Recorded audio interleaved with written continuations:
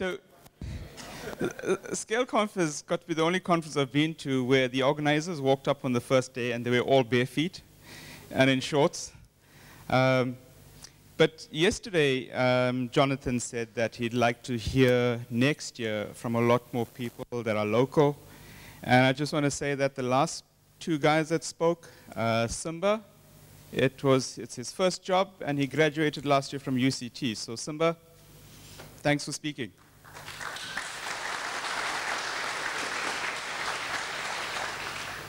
The other thing about taking this spot is that Jonathan was probably sold insurance or cars sometime in his life, because last week sometime he got me on Google Hangout and said, hey, how you doing? There's a slot available. It's the last slot of the day. We call it the armpit of the conference. So would you mind doing that? And I stupidly said, yes, I'll do it. But the reality is that those guys over there are in charge of UX for the conference. So thanks for a great user experience, guys. So the other thing is that here, in the last 2 days, lots of people have come up to me and says, oh, you're going to do a talk about Puppet. It's absolutely clear that nobody reads the abstract and everyone just reads the title, right? So this is not about Puppet at all, not a Puppet talk. So it's Cape Town, it's Friday afternoon. If you're hoping for a Puppet talk, you can still beat the traffic just about. Oh, one last thing. Next to this bottle of Jack Daniels, I found a little yellow sticky that says compliance. Anyway, yeah. So, what are we here for? Who's heard of David Hume? Yeah, he's not a geek. Philosopher, right? Scottish philosopher. So, he has this famous experiment, which I'd like you to do. So, for a few seconds, just close your eyes. A minute, no one's going to steal your stuff. I know this is Cape Town, and so no one will steal your stuff. Okay, the minions are walking around while you got your eyes closed. So close your eyes. Now imagine a child is born without any senses. No sight, no sound, no touch, none. None whatsoever. Imagine that we could somehow medically keep this child alive until the age of 18.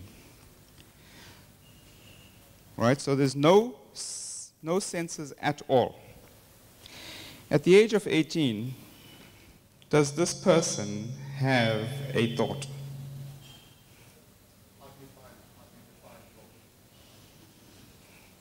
No, that's not part of this. You don't get Jack Daniels. So open your eyes. So, I mean, that's a crazy thought. I first heard of that experiment when I read Zen and the Art of Motorcycle Maintenance. And the idea is, where do you get thought from? Where does thought arise? And so there's many arguments. I mean, there's even a Reddit thread about this exact thought experiment. I tried it on my family yesterday, and my son started asking me all sorts of weird questions, like how would you keep them alive and all sorts of things. And that's not the point. The point is that where do we get thoughts from, and where do we get ideas, and how do they come into reality? The David Hume experiment goes a little bit further and says, well, if all thought comes from a sensory experience, from substance, what causes substance? And typically, like philosophy, it says, well, nothing, right? And since this is the last session of the day, and the armpit of the conference, I most probably can get away with just about anything right now. So some of it is philosophical, which means that it's a great way to get into the pub afterwards and discussions. So that's one of the Pink Floyd quotes. So nod if you can hear me. Is there anyone in there? I'm also competing. I had a different slide deck. I threw that away, and this morning I started a new slide deck. And I'm competing with the concurrency talk, which had about 100 and something slides, and I've got about 100 and something slides as well. So I'm wondering where we're going to go with this. So the thing is that some of us dream. How many startups in the room? How many people work for a startup? Wow. How many of you had a startup, your startup started this year? Whoa, last year? 2 years ago? When did you have your dream? So those dreams most probably started a long time ago. So some of us dream, some dreams become ideas. That's why you have a startup. And the thing is about being a geek is that we have the power. We have the power to make dreams come true. We actually can make dreams real. We can make ideas real. That is what we do as software developers. We make dreams real. We take an idea, we take a dream, we make it into an idea, and then we make it real. And then we can feel it and hold it and touch other people's lives with it. That is what we do. The problem is, can we handle that? Can we handle the fact that we have a dream? It manifests as an idea sometime in our life. We write some lines of code, it gets compiled, shipped down a continuous delivery pipeline, ends up on a server somewhere, someone touches it, someone uses it, and we affect their life. So, can we handle that? Do we dare to dream? Can you handle the responsibility of dreaming? That is a big question that I have for you today. And do we dare to design? Because that's the other side of dream, is to design. The dream is just this vapor, and the design is what makes it real. So do we dare to design?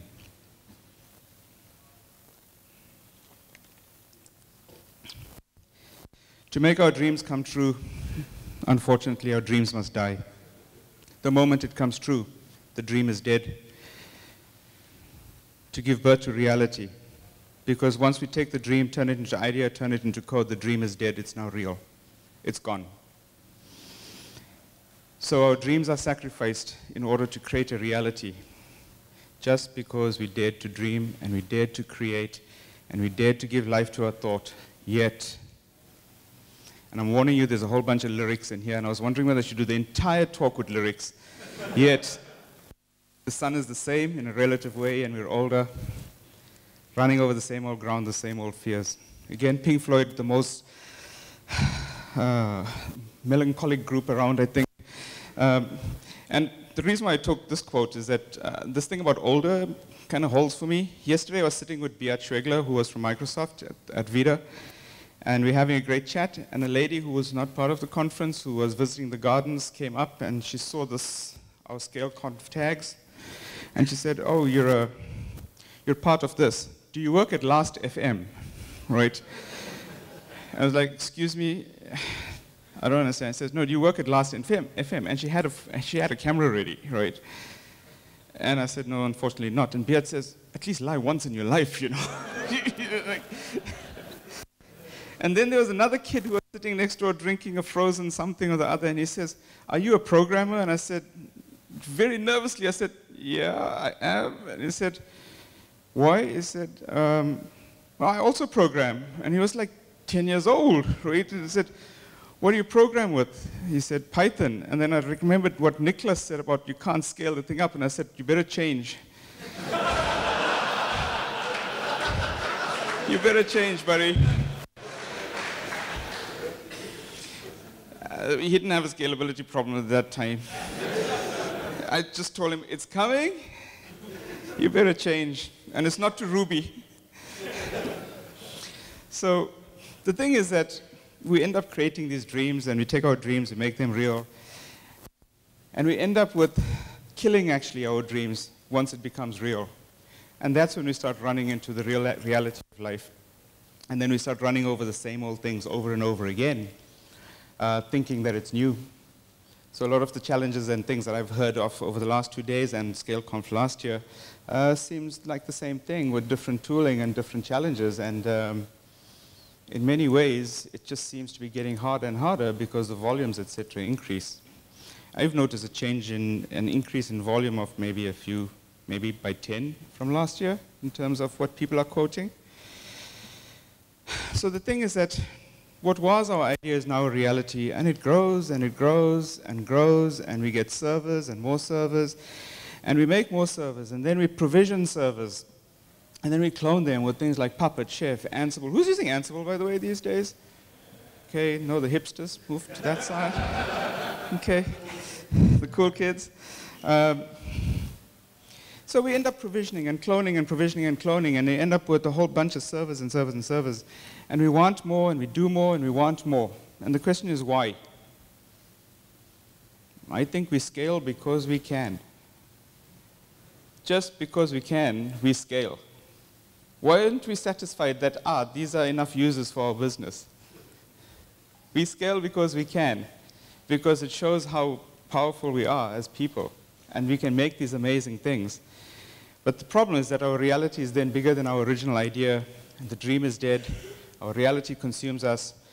We are its host. It needs more, and then we hire, and we recruit, and we clone, and we clone servers.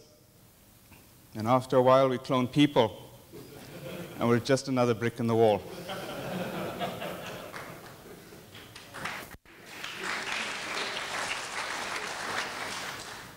And I don't know when you were born, but when I was born and I was in primary school, this another brick in the wall part 2 was banned because of the single line that says we don't need no education, we don't need no thought control. Okay? And so our ideas are tragedies, unfortunately. We clone servers and we clone people. We rob ourselves of our senses. We make us incapable of feeling. We are essentially remote controlled. We are remote controlled by process, by methodology, a science of management, by systems and isms for a reality that outgrew a dream. It is time to break on through to the other side. Please, someone say that they know the doors. Please, please, please, someone say they know the doors. So the reality is that we go from actually having an idea and a dream. The dream becomes an idea. It becomes reality. We get caught up in reality in such a way. We scale up from a few servers with a few people to hundreds of servers and hundreds of engineers. And we do crazy things like continuous delivery pipelines and all sorts of things. And at the same time, there's a few people who started the business who now have to deal with a multitude of people way beyond tipping point. And how do you manage that?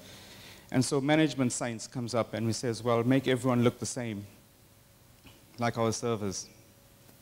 I kind of don't like that idea. So the reality is that we don't need preachers, we don't need politicians, we don't need remote control, but we are geeks and we suffer from one thing: man-machine love.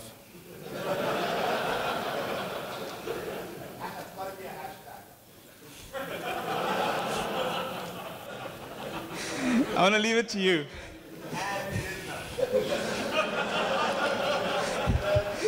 You get a swig. You get a swig, man.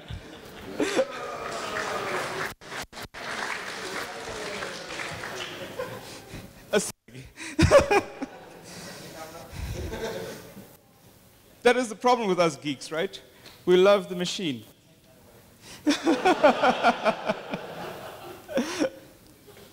So it's us, man and machine, and then love.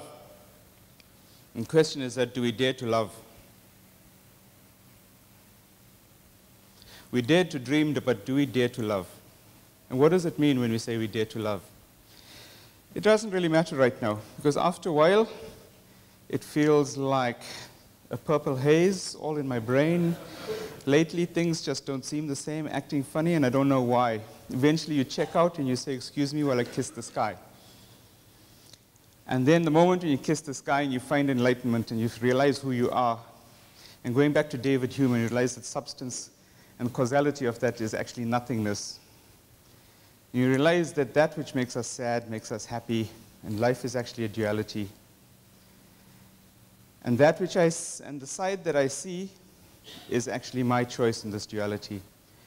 And when we see the same side, it is actually a moment that we shared. And only a moment is infinite. That is it. And that is why we say love is infinite.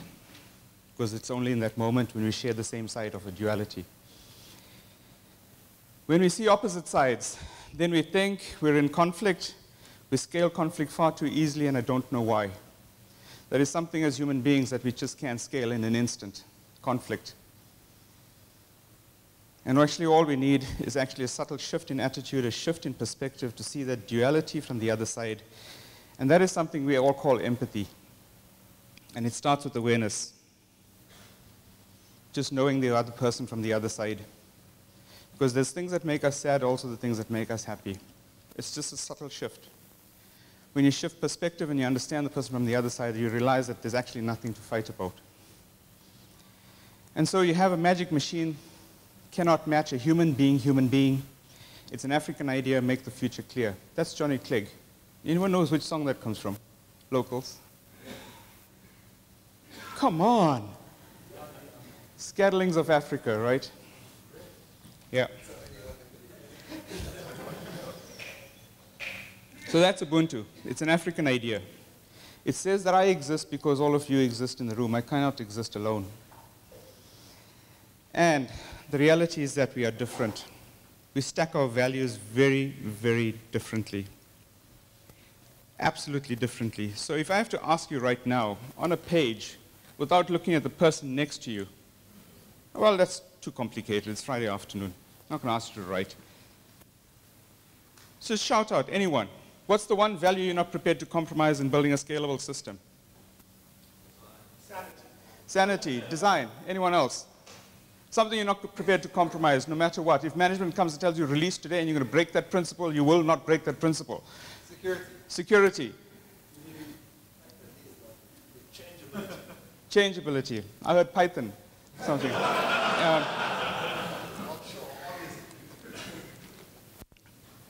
So a few weeks back, I was in Sweden and I ran a workshop on diverse cultures.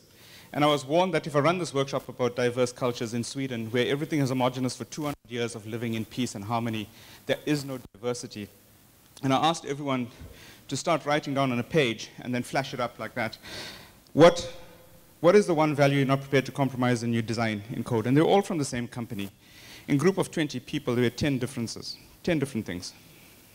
Right? Then I asked them, what is the one value you're not prepared to compromise as an organization? And again, we had a high degree of variation. And we did the same thing for your team, for your family, and for yourself. You know what happened when I came down to what is one value you're not prepared to compromise for yourself? What was the majority? Blank. I don't know.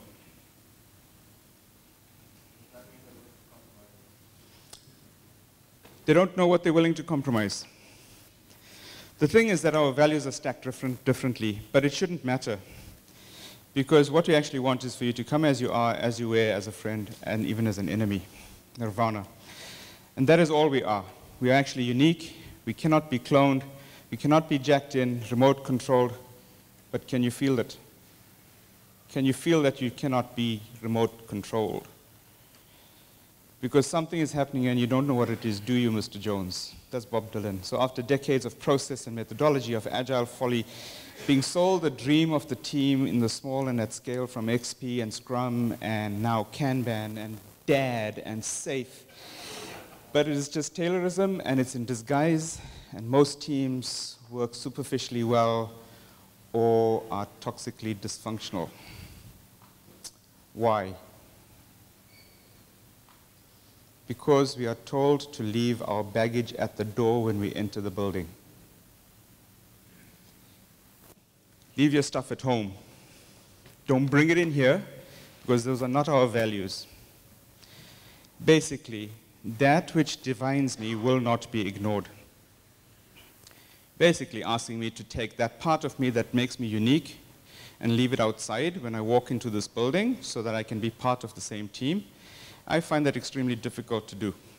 I don't know about you guys.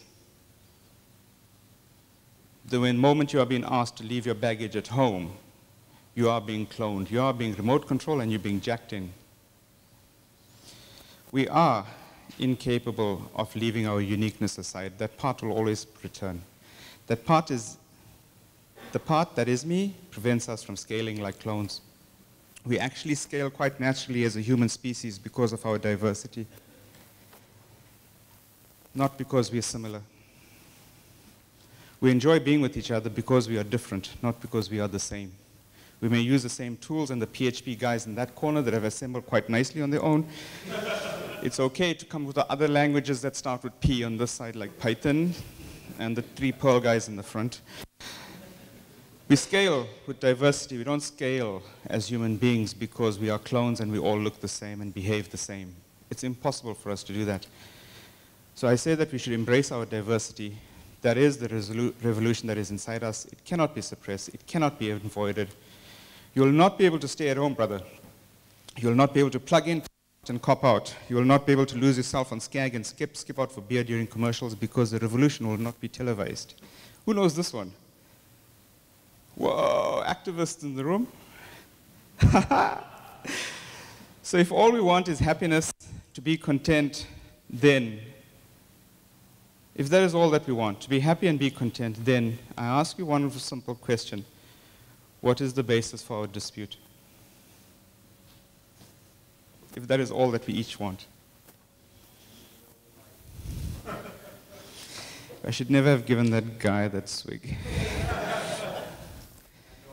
So I warned you that I could get away with almost anything, and I'm not sure whether I've gotten away with it, but the reality is what I actually want to just share with you is that no matter how much we actually try to be the same, try to live in teams that behave consistently, and it's, I'm going to be anti-establishment, say management needs that consistency so that it can manage and treat people and control people in various ways. And there are organizations that are breaking that establishment and allowing people to be unique, embracing their uniqueness, etc. And so the only thing I want to leave you with is that let us not forget that we are human beings and we don't scale up the same way we scale data centers. We absolutely don't. No matter what process, methodology, and tooling that we actually use. And if you find a tribe, like the language that you like, the tooling that you use, it is just because we have some things in common, but even within that group, there's a deep-seated differences between each person. At the end of the day, there's not much for us to actually dispute, apart from maybe VI and Emacs. But I hear Sublime is the king these days. So I'm going to end off right here. I'm not going to take much longer. I just want to leave you with a Chinese philosopher, Lao Tzu, that says, if you don't change direction, you may end up where you're heading. So thank you very much for sharing your time with me on a Friday afternoon. And if there's anything you want to chat about, I'm still sticking around, or you'll see me tonight, maybe. Thank you.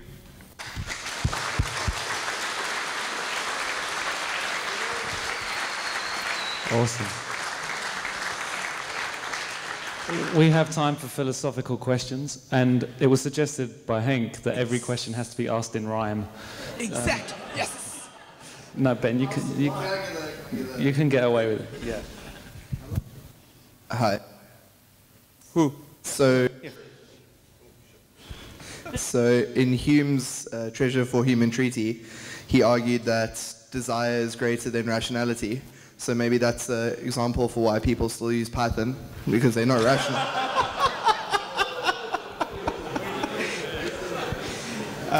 That question is a statement. Just say, is it? Would you agree? And ignored because it didn't rhyme. You talked about the doors, but what about the windows? It's open source now. Any more questions? Just good one. Thank you very much for that. Cool. Let's give him a. And that's awesome way to end the day.